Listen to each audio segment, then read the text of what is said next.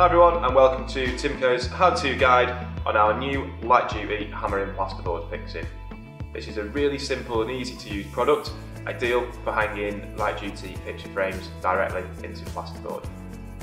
It's got serrated edges on the fins here, and they open up and grip into the back of the board, making it a really simple, easy, secure fixing. As well as this, unlike some of the other plasterboard anchors, you will notice it's very versatile. You can take the screw out when you're redecorating, do your decorating, and then just pop it back in when you're finished. You're only going to need two tools for this job. You're just going to need a hammer and a posi screwdriver. As always, it's really good practice just to make sure there's no obstruction when you're fixing into your board. Now we've gone over that, I'll show you exactly how easy it really is. So just a few simple taps to lock it into the board. Always mind your fingers. Just keep your fingers on it as you knock it in to give it some support. Once it is then supported,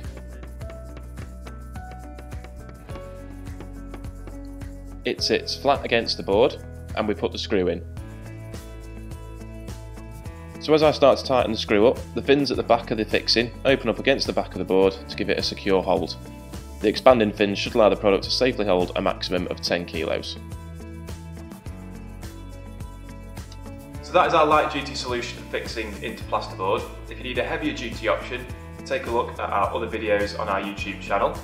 If you click below, you'll find there's a downloadable PDF with all the technical information for this particular product.